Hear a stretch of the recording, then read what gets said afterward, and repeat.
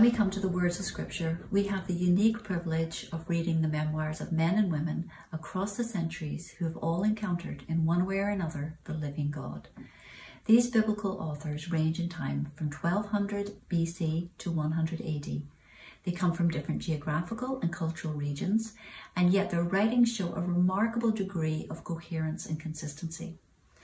Does this high degree of consistency mean, however, that if we were to lay their writings out side by side, we would find them to be completely free of ambiguity or surface difficulty? No, it doesn't, and we shouldn't be surprised by this fact. Scholars have long known that absolute uniformity between texts actually generates its own level of suspicion, suggesting a plastic text that has been tampered with over time. Differences in texts actually support rather than detract from their authenticity. But what about those discrepancies that do exist? What can we say about them? Well, it might be helpful to group them into different areas. So the first category might consist of those difficulties that are fairly easily resolved by a close reading of the text. So, for instance, did Jesus speak at his trial or did he not? Matthew says that he did not, that he remained silent. John, on the other hand, tells us that when he was asked whether he was the king of the Jews, he answered affirmatively.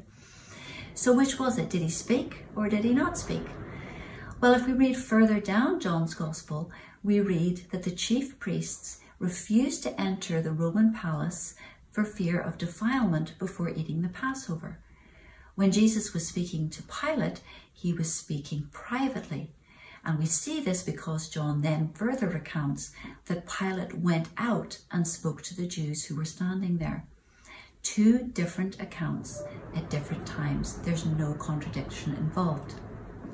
A second category might consist of those areas where we as 21st century people demand more precision from the text than the biblical writers ever intended to give us. The biblical writers were quite happy to use paraphrase, summary, and a reordering of chronological events if it suited their literary purpose. They were far more concerned to recount the historical significance of an individual's life rather than full journalistic accuracy. So, for example, John, when he writes his gospel, places the clearing of the temple at the beginning of his gospel rather than at the end. Now, we know that it did take place at the end, as the other synoptic writers tell us, but John purposely reorientates it to the beginning because he wants to erect it as a literary theme.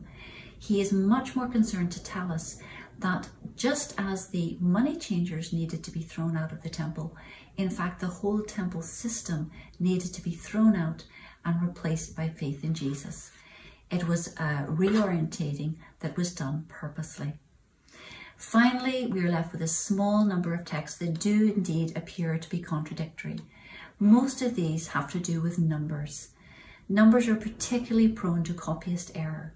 If there's a slight degradation or hole in the manuscript, usually a word is easily understood if a letter is missing, but take a number, a digit out of a number, and it's much harder to reproduce that. Does this mean, however, that we have to throw all of Scripture out because it is unreliable?